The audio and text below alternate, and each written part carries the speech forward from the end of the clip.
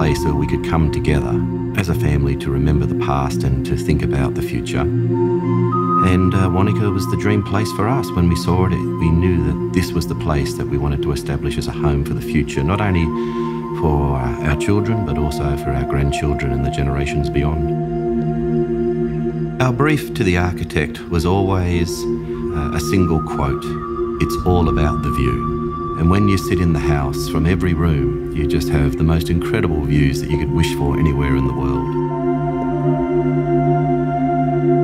The house itself was very cleverly designed to be broken up into various sections where people can go to be quiet and secluded for their own private time, or where we can gather for larger groups to entertain and to enjoy each other's company.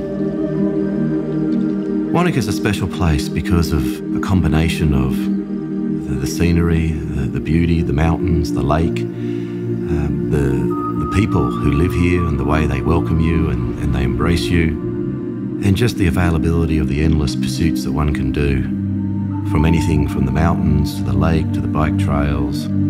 It's a place one can enjoy, get out and really enjoy life to its fullest. It's always the majesty of the mountains, how they impose themselves over the lake and over Wanaka itself. And it truly makes one believe and understand what a special place the world is, and especially what a special place Wanaka is, which we can come and enjoy. The schist stone and the cedar timber just truly create an aura of warmth and comfort that really embrace you and make you feel relaxed and comfortable. The house can cater really to all needs, the privacy or the grandeur of entertaining large groups. But whichever room you choose, and whether you want to be secluded or with others, the house provides that special comfort, that special environment which enables all to enjoy not only the wonders of the house itself, but the tremendous views that it offers over Lake Wanaka and into the surrounding mountains.